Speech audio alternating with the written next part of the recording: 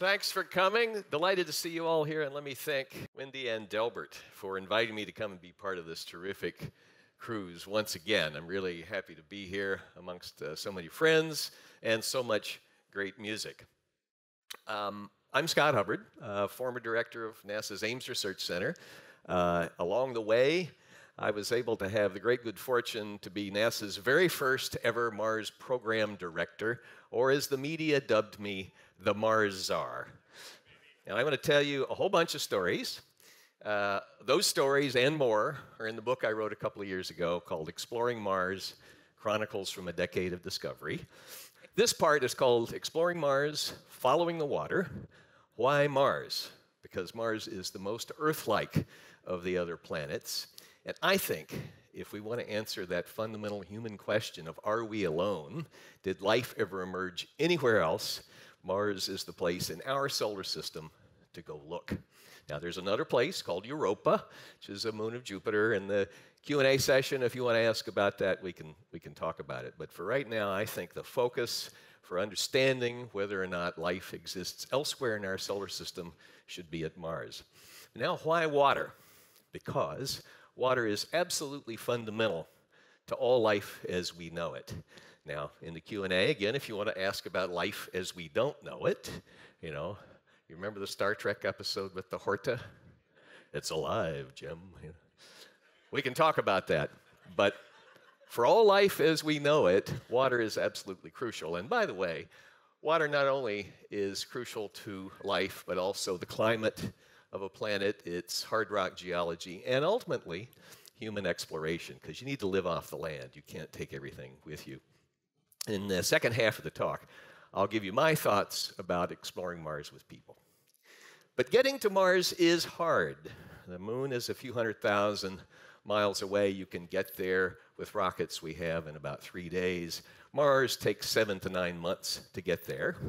As the crow flies, if you had interplanetary crows, it would be about 140 million miles if you went direct. But you can't go direct. You have to follow the planet with a probe and then land, as you'll see. And that takes about 400 million miles.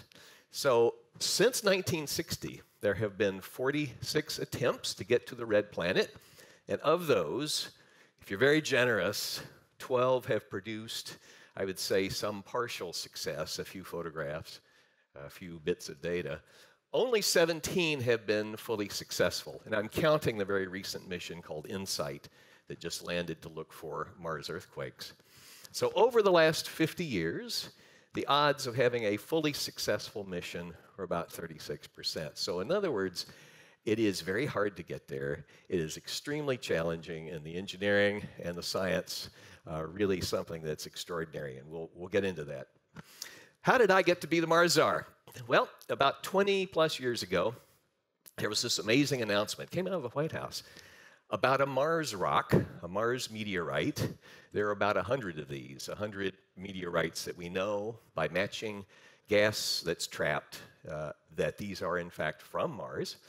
And a group of scientists, including one from Stanford, made the incredible announcement that they thought they saw evidence of fossilized life from Mars. And if you look at these little squiggly things here, they interpreted this as what they call nanofossils.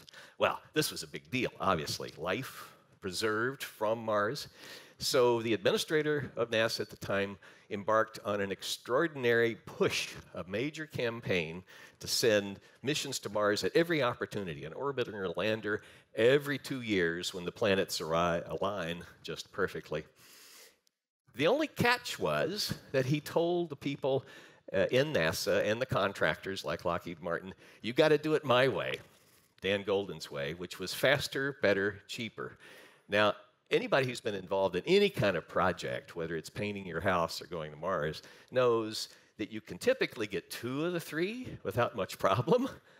But if you want it faster, you usually have to spend more money. If you want it cheaper, you got to take longer time and so forth.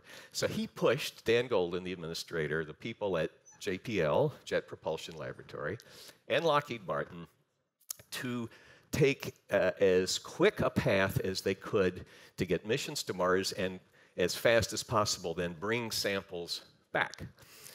So 20 years ago, 2 missions were launched using this faster, better, cheaper philosophy, Mars Climate Orbiter, Mars Polar Lander, and they both failed. And they failed, it appeared, for different reasons. One of them, there was a mistake in converting English units to metric units. It was faster, but it wasn't better. And the other one, they didn't have the time or the money, they thought, to test all the flight hardware with all the flight software. And that is a major mistake. So really, the source of the problems in both missions was attempting to do this on the cheap and way too fast. And so the big report came out, failure review report, and the chairman of that said, you know, there's all these problems in the Mars program, but one of the big problems is there's nobody in charge. You know, at least 5 people that said they're in charge, and clearly they can only be 1. And so the administrator of NASA came to me and he literally put his arm around me. He said, son, your country needs you. I want you to come to Washington, D.C. and fix the mess. Here, we're behind you 1,000%. Right? So I went to Washington, D.C., and over the next year, took a program that was broken, had fallen apart, and built it back up from the ground.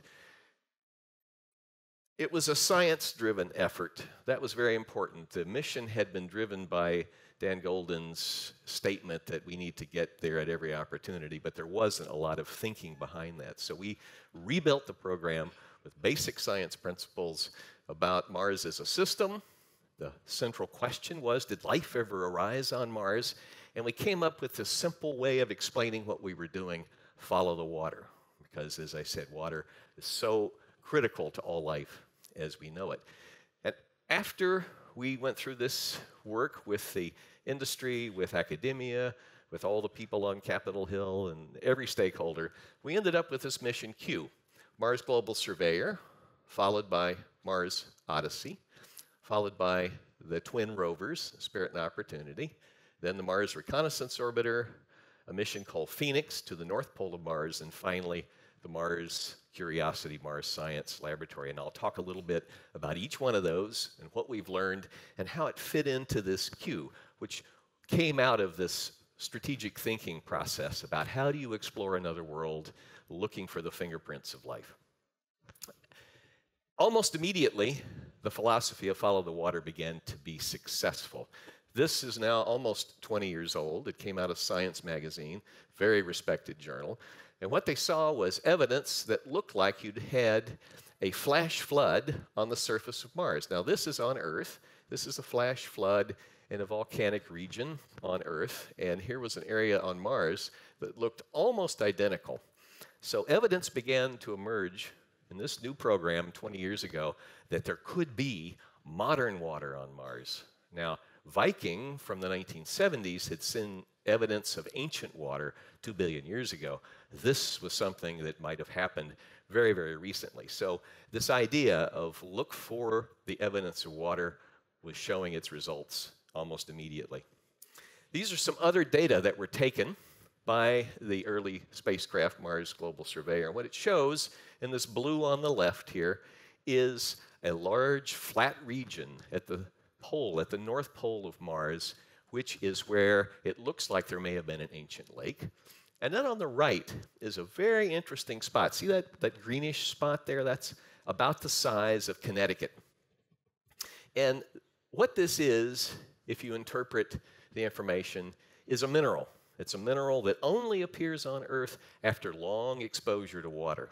So this said to us planning the program, aha, this is where we need to go and get some ground truth.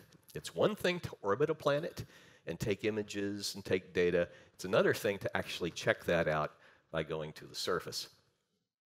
So the next mission in the list was another orbiter, and this orbiter had a very special instrument on it. I won't get into the details of how it works. It's not important. The main thing is to look at this color-coded diagram of Mars. This was an extraordinary surprise. People thought that in the top 3 feet, top meter of Mars, there might be some leftover ice or something from back when water was very prevalent. What they saw was places near the North Pole and South Pole of Mars where, if this is accurate, you saw water in concentrations up to 80%. That means you could just dig a shovel in the ground and melt it, and you'd have liquid water all you wanted. Billions and billions and billions of tons of water ice frozen in the top 3 feet of Mars. And this mission, and the results of this mission, were not expected. This was a huge surprise when they saw that data coming in, a huge peak that said, yes, massive water ice. So following the water, even in its ice form, was working, it seemed like, better and better. But now, let's go to the twin rovers. It's, as I said, one thing to take images from orbit. It's another to get to the ground. Previously, there had been a little small test demonstration called Mars Pathfinder. But that wasn't a real geological rover. These robots, Spirit and Opportunity, were there with an instrument payload that would test for certain what kind of elements and compounds you could see on the surface of Mars. The first one lasted 7 years, eventually got caught in the equivalent of Mars quicksand. Second one, Opportunity, has been operating for 14 years. Now, I'll come back in a minute and tell you what's happening today. We don't know if it's ceased operations or not. We're listening for it, but I'll explain that in a second. The important point is that the warranty on this was only good for 90 days. Now, what do I mean by that? Whenever NASA launches a mission, you have to write down in advance what are your success criteria. You can't do this thing after the fact and say, oh, yeah, that thing you saw, we planned that, right? Can't do that. You've got to write down in advance, signed by everybody, what are the criteria for success for a mission. Little mission, shuttle mission, all of them. So in the success criteria that we wrote for this mission, we were very concerned about the dust on Mars. Mars is not only the red planet, it's the dusty planet. And that dust accumulates on everything. Since these were powered by solar panels, we figured that there's no way they're going to last more than about 6 months or so. In fact, I could not find anybody at all of NASA headquarters who thought they would last more than 9 months. So we said, let's take that, cut it in half, and say we must get our critical science measurements done in 3 months. In 90 days, 90 Mars days. Mars day is called a sol. It's a little bit longer than Earth's day. Let's get to Mars. Traveling 7 months, entering the atmosphere. You've got to slow down. You're going through what's known as the 7 minutes of terror, because you don't know exactly how it's going to turn out. This is all pre-programmed. You're a couple of miles above the surface. You pop a supersonic parachute. The supersonic parachute slows you down to a few hundred miles an hour. And then as you streak in toward the surface of the planet, again, trying to get rid of 12,000 miles an hour of energy and go to 0 in 7 minutes, you drop this little cocoon down on the end of a cable. And as you're coming closer and closer to the surface, you have to take out the side winds. But before you do that, you inflate the airbags. Now, I first proposed this idea over 20 years ago. It's been used 3 times. You fire the side rockets, the retro rockets, you cut the cable, and you bounce. And you bounce. Well, you probably won't use this for astronauts. Probably. So one of these bounced 20 times, the other bounced about 30 times. And the challenge that I was presented was, what's an inexpensive yet very robust and reliable way to get to the surface of Mars? And so this airbag technology, which was first appearing in automobiles, was what was proposed. And Spirit and Opportunity both use this. Once you get to the surface, then the next thing, of course, is to deflate the airbags and open the pedals. There's 4 pedals designed so no matter where it lands, you can make it upright. And then you open the pedals and you unfold the solar panels. Because remember, you've been traveling now on battery power since you were released from what's called the cruise stage. You unfold the solar panels, you begin to get some power, recharge those batteries. And then What is any good robot supposed to do as soon as it gets to its first station, its first stop? Well, yeah, it's supposed to not only take a look around and send back a picture, but it's supposed to phone home. So there's that little paddle is an antenna saying, hi, I'm here, I'm all right, everything's fine. So this is the process that we used for multiple missions to get to the surface of Mars. But what have we discovered? What we discovered is many more pieces of evidence of past water. These little ripples that you see, a person who's an expert in rivers and other types of water would say this is evidence of slowly moving water over a long period of time. But we also found this. Now, you remember that thing we saw from orbit, that Connecticut-sized yellow-green area that I said was a mineral that only occurs on Earth after long exposure to water? Spirit and Opportunity confirmed that what we were seeing from 300 miles up were these little berries of this mineral that are always associated with liquid water. Millions and millions and millions of these little berries was what you were seeing from orbit. So this is the whole idea of exploring another world. You orbit, you get information, you go and get ground truth on the surface. But 14 years, or 7 years, when the warranty was only good for 90 days, how do you do that? You know, what's going on here? Well, here is a time-lapse photograph of dust devils on Mars. One day in the control room, the power was going down and down because the dust was collecting on the solar panels, and then whoop, it jumped up to almost 100%. So the operators of the two rovers said, well, what's going on here? So what they did was starting to take time-lapse photographs of the area, and what they discovered were these dust devils that would occasionally come by. You know, if you're a weatherman on Mars, in addition to giving the temperatures, and you know, it's minus 110 tonight and plus 14 tomorrow, they would say, and the probability of dust devils is about 40%. Because at this latitude, like the high desert, they're very common. And they cleaned off the rover. Now, I have been in the space business for over 45 years, and there is something that many of you have probably heard of called Murphy's Law. If anything can go wrong, it will. This is the only time nature ever helped me, because indeed, the reason that these rovers have lasted so long is because of good engineering, sure, but the dust devils cleaning off the solar panels.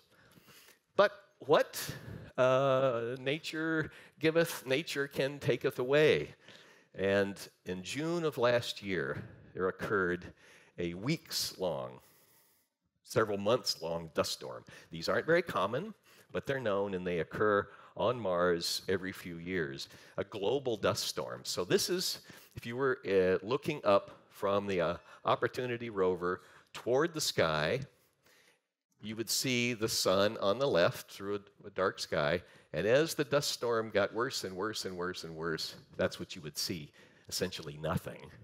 No sunlight coming down, and dust everywhere. That's the point where we lost contact with Opportunity.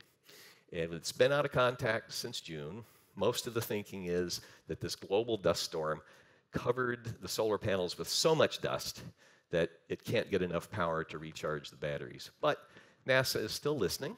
They'll continue to listen until the end of this month, and then they'll decide if they're going to continue or not. But I would say 14 years versus 3 months, all you taxpayers got your money's worth. Now, back up to orbit for a minute. This is the Mars Reconnaissance Orbiter. It is our spy satellite around Mars. It's capable of a resolution down to size about this big or so. And this is an example of the kind of pictures it has taken. It's taken images of all of the rovers that are currently on Mars, including some from years ago.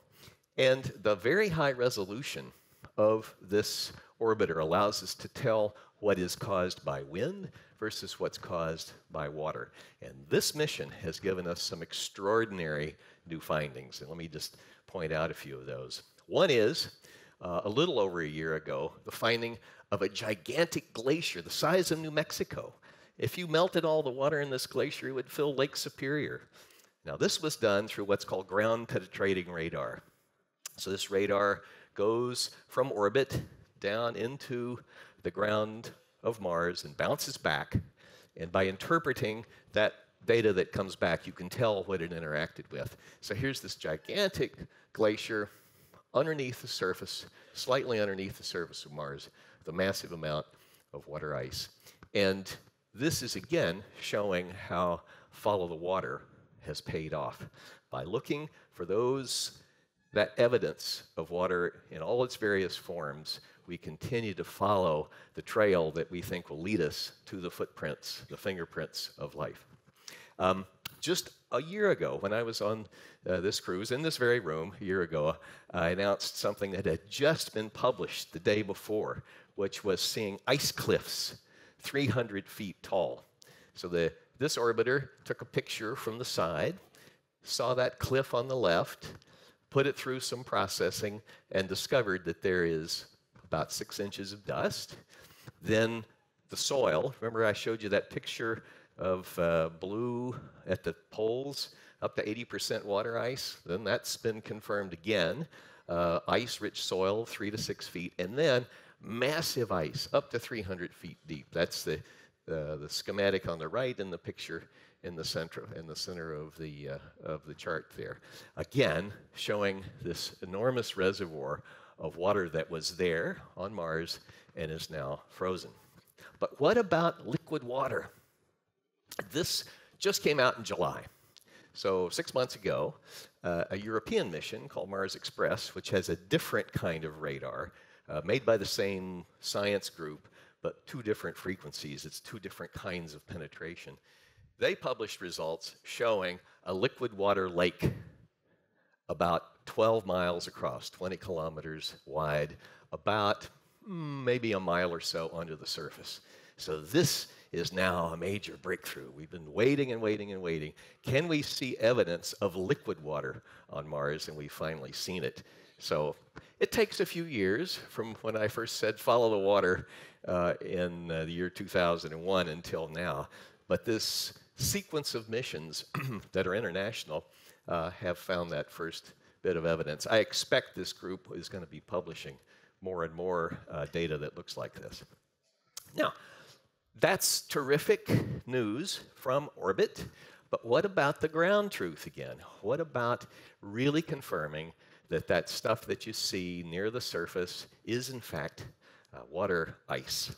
So a mission was sent called Phoenix about 10 years ago. It landed near the North Pole of Mars, which if you remember that picture, it showed up to 80% water ice. Well, they found it. They dug up the soil, and you see these little rocks down in the left-hand corner here. They're up in that expanded picture up there, and those little pieces of ice were taken into the onboard laboratory and confirmed to be water ice. So indeed, the things that we've seen from orbit about all of that water in the form of ice are indeed true.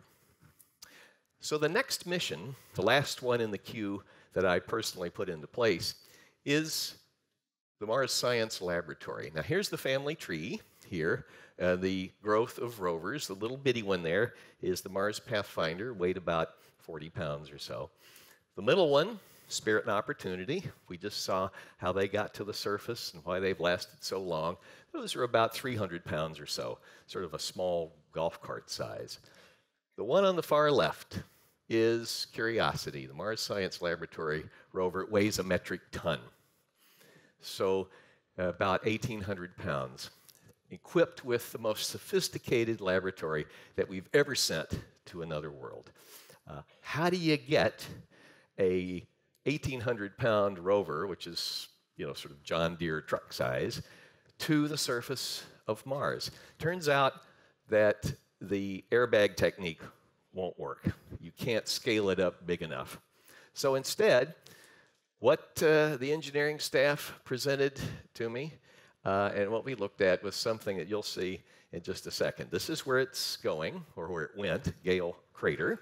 And the reason that Gale Crater was picked is because it's like a time machine. So this crater was gouged out 2 billion years ago by some huge impact, and then filled in over time. And over time, the material that filled in would give you from the earliest as you drove up the mountain to the latest material, and that would tell us about the history of Mars. So that's why Gale Crater was picked. So how do you get there? Well, you use something called a sky crane.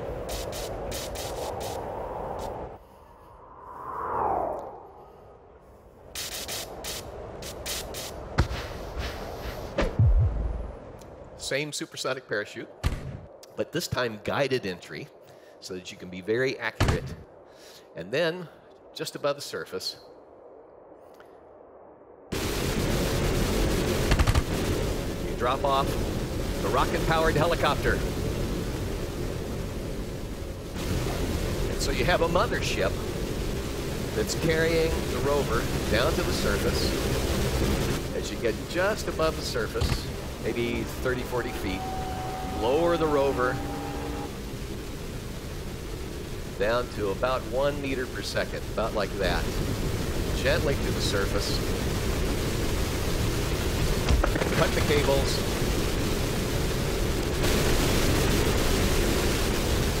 The mothership flies away, and then you have this extremely sophisticated rover sitting on the surface of Mars. It comes equipped with a truly amazing set of instrumentation. I'll just let this run for a minute so you can see one of the first ones. This is a way of examining rocks to determine which ones you want to take a sample of. This has a very elaborate name. It's got a very sophisticated camera on the surface that looks around, examines everything in the field of view, looks for interesting rocks, then goes and drives over to it.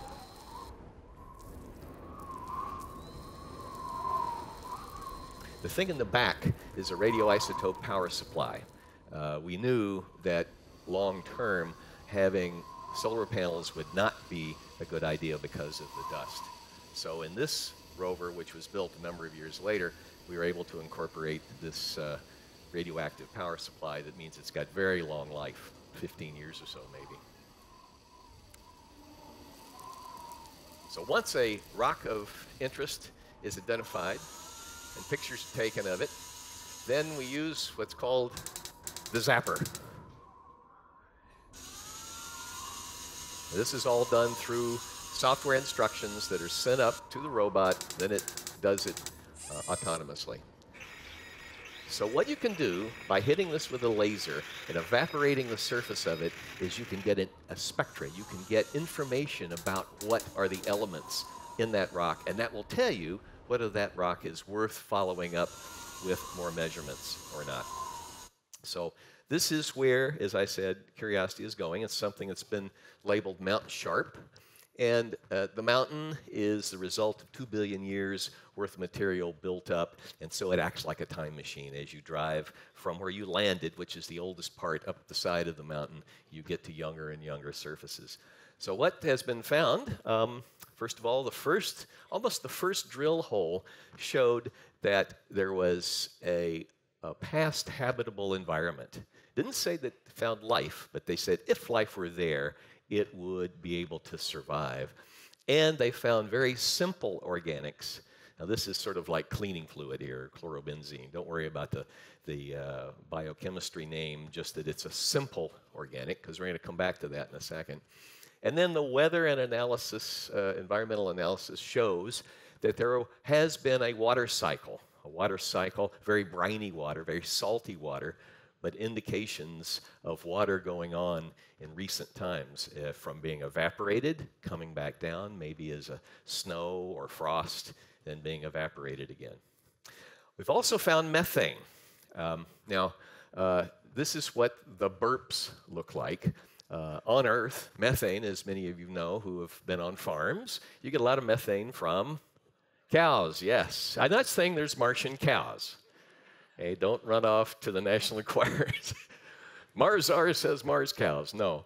There are two ways to make methane. One, on the right, is using the heat from the underground, from what's left over from the molten core of Mars, heating water, and that water going through some chemistry and coming out as methane. But there is also a way of making methane with biology. And the fact that this rover has sniffed this periodically, not all the time, it seems to burp from somewhere, probably underground, coming up through a fissure. This is an extremely intriguing measurement that needs to be followed up in the near future. But the most amazing thing that was just published just a few months ago is the following.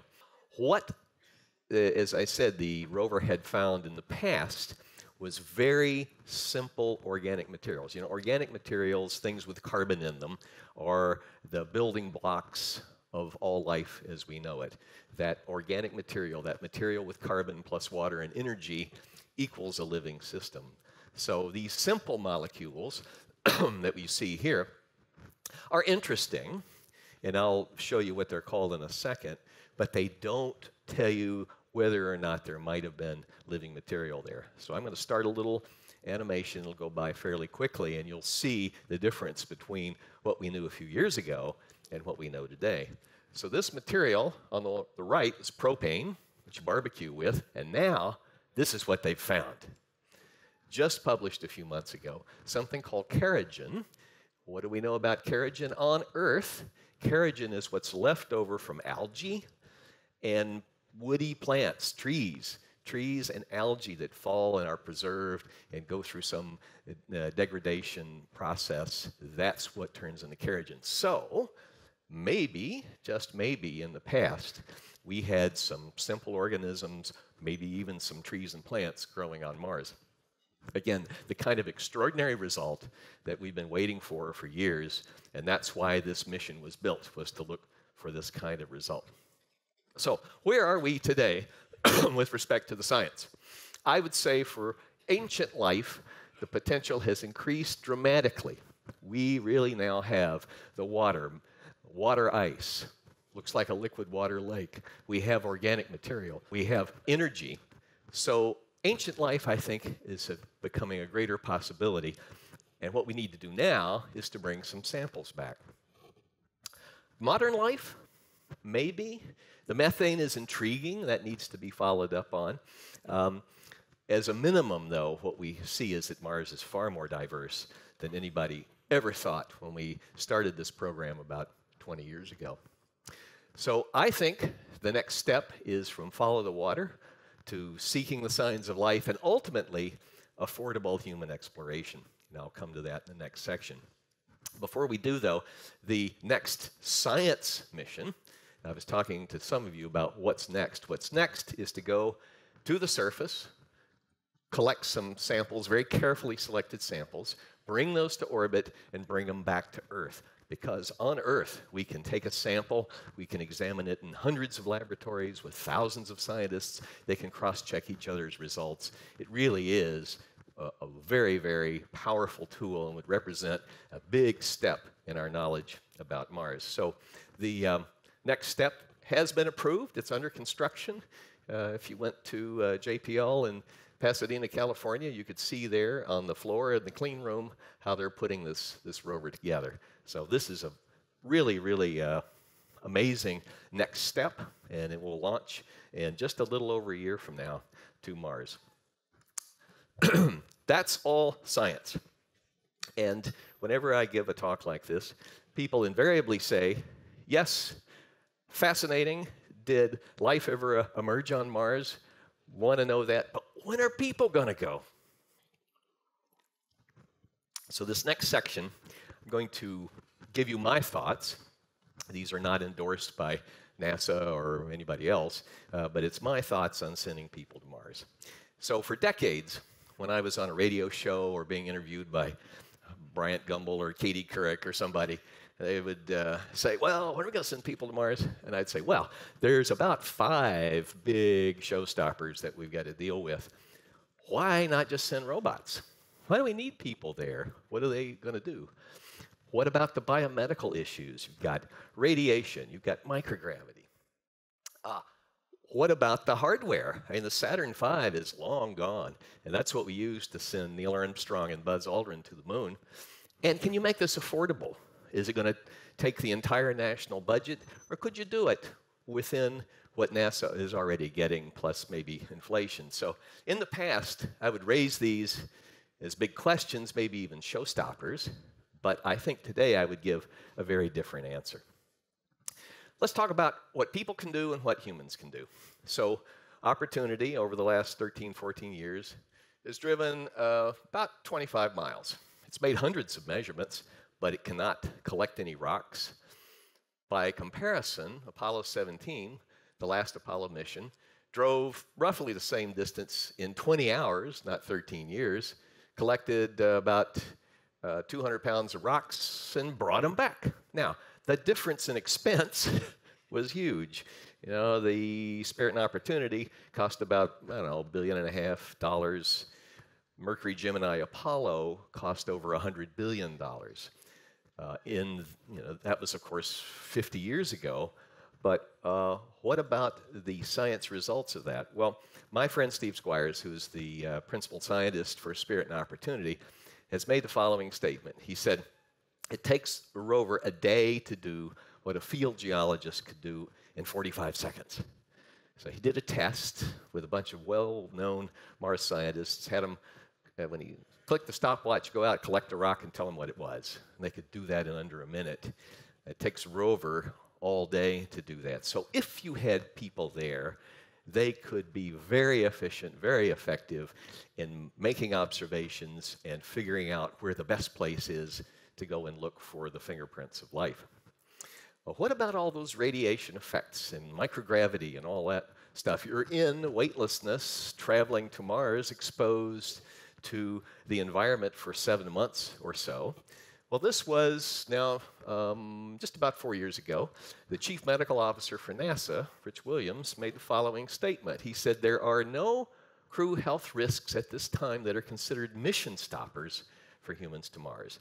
That's a very bold statement, and we can talk about it in a little bit if you want to.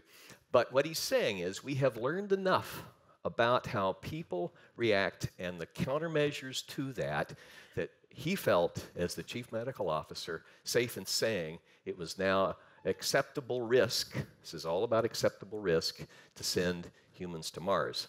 Okay, that's the second item. New space hardware. NASA is building something called a Space Launch System. Be roughly a Saturn V replacement, and a deep space capsule called Orion. In addition to that, the commercial crew flights will start this year sometime. Now, full disclosure, I serve as the chairman of the Commercial Crew Safety Advisory Panel for SpaceX. So I'm going to show you a bunch of SpaceX stuff that they've let me use. And I think it's very compelling about what one entrepreneur has been able to achieve. The commercial cargo program that's underway has been highly successful. And the reason you do this is this. If you were to build Elon Musk's Falcon 9 and Dragon capsule using standard government procurement procedures, it would cost you, on the left, about $4 billion. Elon Musk put about $400 million in. NASA put about $400 million in. And for less than $1 billion, the US now has an entrepreneur providing a whole new launch vehicle and a whole new space capsule. That's the power of what can happen once the investment is done in the advanced technology, and then an entrepreneur takes that and goes to the next step and turns it in almost to a production line. So I think for NASA, if you used all the things I just described, the hardware that's currently being developed, the savings from groups like SpaceX and Boeing, developed only the new stuff you absolutely need, my view, use the moon only for intermediate testing, not as a base, and you broke the program into two pieces. First, learn how to get to Mars and orbit, and then land. And you took the money from supporting the space station, and you backed away from that in 2024 or 2028, then using just the money that NASA has for its human spaceflight program today, with inflation, you could orbit Mars with people in about 14 years from now and land them in 2039. I do believe that this is possible, and I think the risk factors have all come down significantly.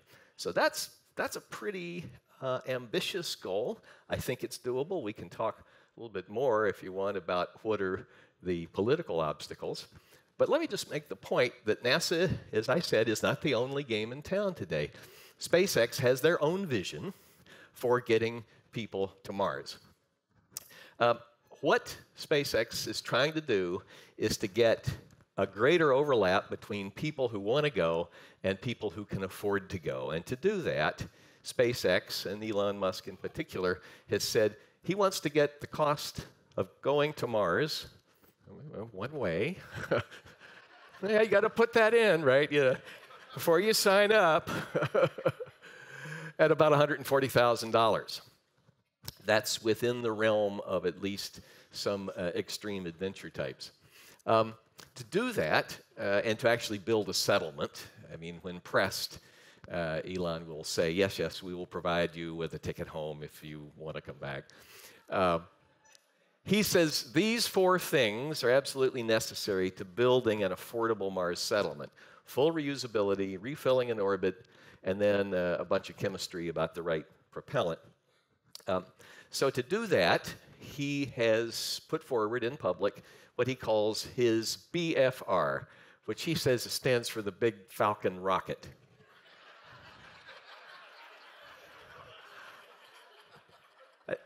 There might be other words, but we'll just say it's the Big Falcon Rocket, all right?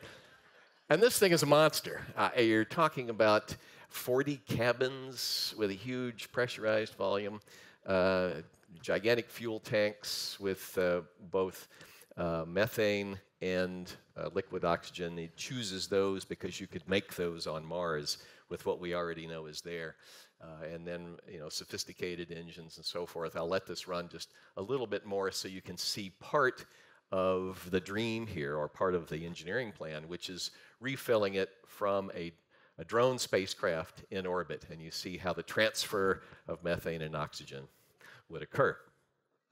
The rocket itself is way over on the right. It would have more capability than the Saturn V, 150 metric tons to low Earth orbit. That's gigantic. And the goals, I mean, this is what, I mean, Elon himself admits that he is guilty of aspirational goals, he calls them. But he said he would like to send an unmanned version in 2022 and send people in 2024. Now, in the past, his predictions have slipped, but I think it's a noteworthy goal to lay out there to push the whole system. So this next piece here, you might be able to see by streaming, but SpaceX has allowed me to take a copy of it so I can show it to you here on the ship.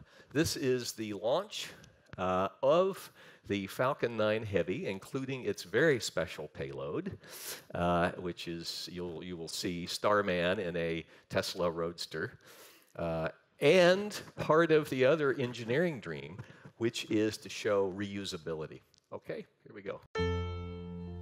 It's a god-awful small affair to the girl with the mousy hair, but her mummy is yelling no, and her daddy has told her to go, but her friend is nowhere to be seen.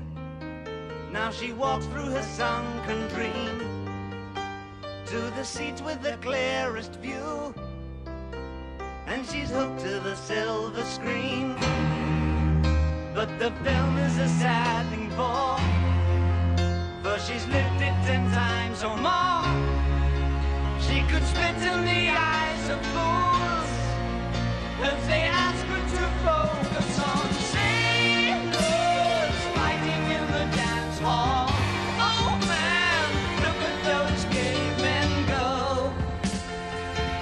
It's the freakiest show. Take a look at the low man beating up the wrong guy. Oh man, wonder if you'll ever know who's in the best-selling show. Oops, missed the merge. Is their life on Mars? This isn't computer graphics, folks. This is real. All right, watch this. Watch this. This is unbelievable. 2 first stages coming down simultaneously. Wow.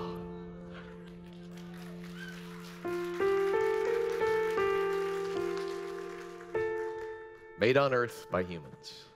Starman and his Tesla Red Roadster are now circling an orbit roughly the same as that of Mars around the sun, and will be for millions of years. So what do we do? Well, we put all this together.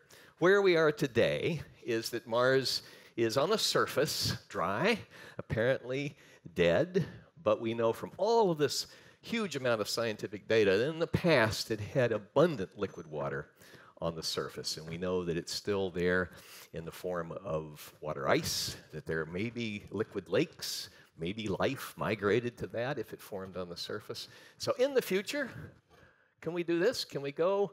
Can we build a base? Can we live there? Can we explore? Can we look for life? My friends, I think we can do this. Thank you.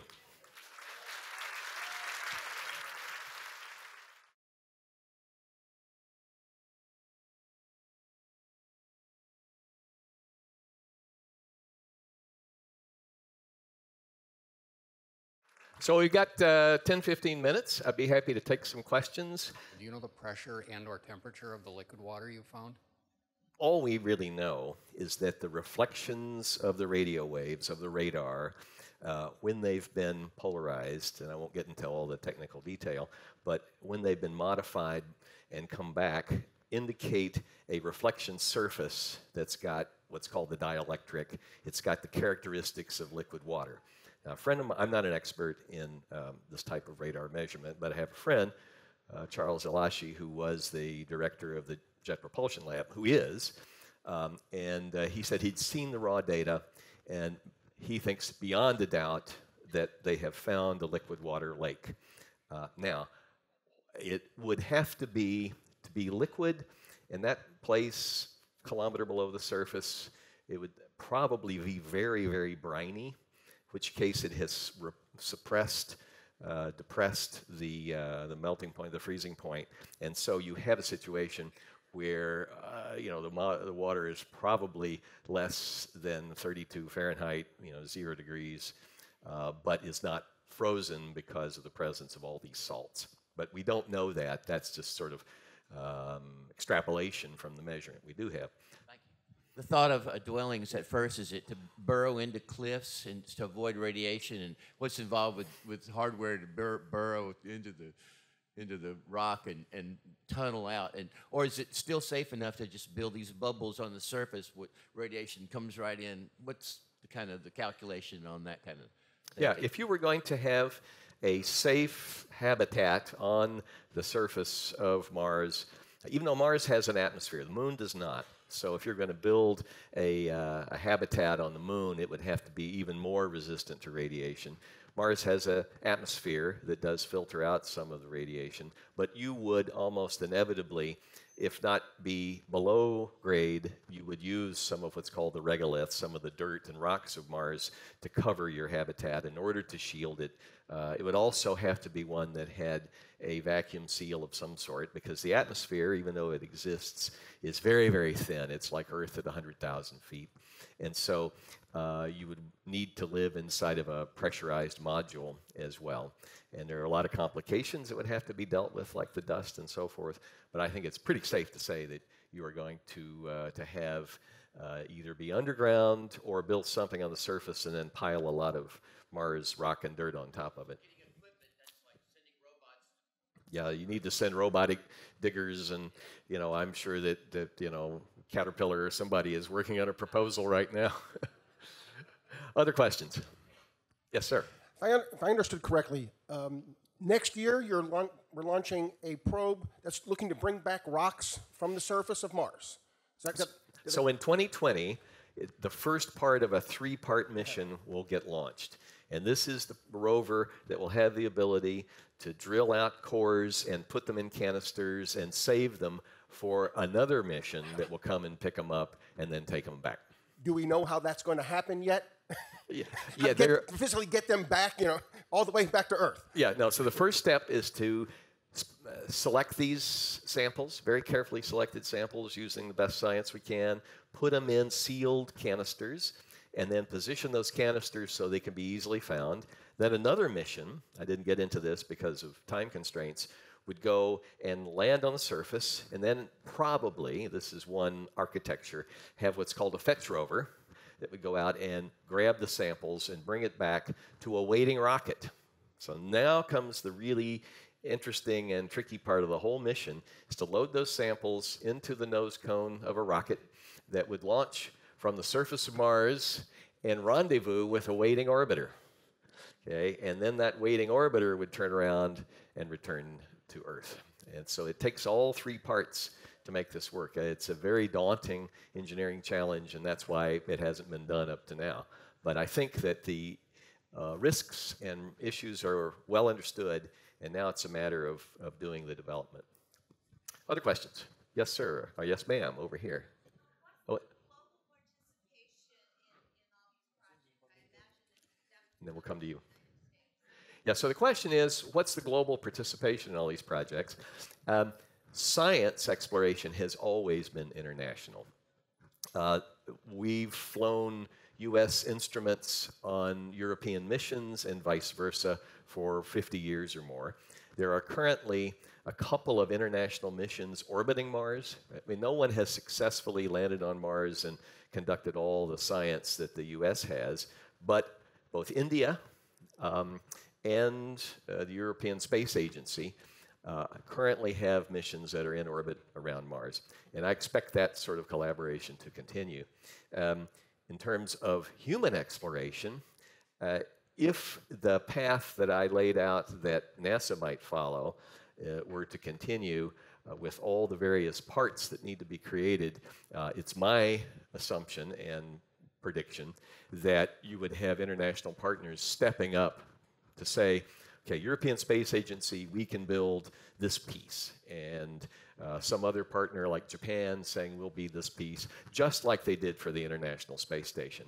So that's the path that NASA and other countries could well follow. There's a lot of precedent for it. 16 different countries have collaborated in building the International Space Station. So there's a desire by other nations to do this. They just don't have the wherewithal to provide leadership the way the U.S. does. Yes. Yeah, there's one right there. What's the size of Mars compared to Earth? Sure. So the size of Mars is about half that of Earth, and it aged much more rapidly because of that. Its gravity is about 3/8 of Earth's gravity. So as the planet cooled off, it lost its magnetic fields, which meant that its atmosphere began to be stripped away. The volcanoes went away, as far as we can tell, so the atmosphere was not replaced. And all of that comes about because the planet is significant, is half the size. The current atmosphere, as I mentioned a minute ago, is about like Earth at 100,000 feet. It's very thin, mostly carbon dioxide. So let's stop there. Thank you very much. Appreciate being here.